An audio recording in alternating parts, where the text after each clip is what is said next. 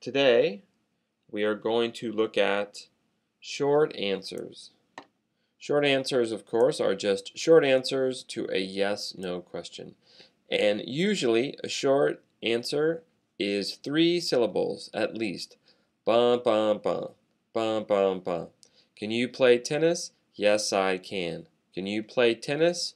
No, I can't. This sounds natural and nice to the listener.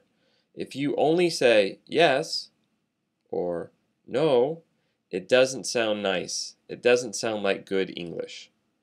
So let's look at this one. Does she live near here? Yes, she does. No, she doesn't. Now, notice for the 3 parts we have yes or no, and then you have the subject that you're talking about, and then whatever the auxiliary or modal word is. So these match. And for not, we always contract it. No, she doesn't. We don't say no, she does not. It just doesn't sound natural. Here we would say can't. We would not say cannot. So let's practice. Let's see you do this. Let's look at 5 sentences here.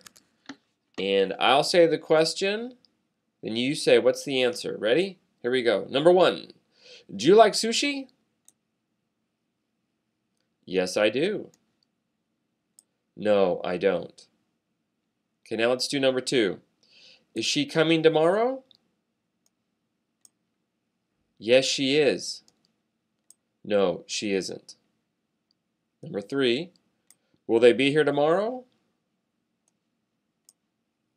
Yes, they will. No, they won't. Number 4. Did he buy the car?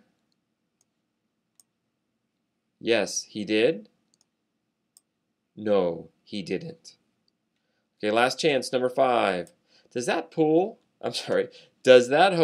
have a pool? Does that hotel have a pool? Yes, it does. No, it doesn't. So hotel would be it. And that's it. That's the lesson for the day. So just remember, short answers, yes, ba-ba, no, ba-ba. Say that, you'll sound natural and like a real English speaker.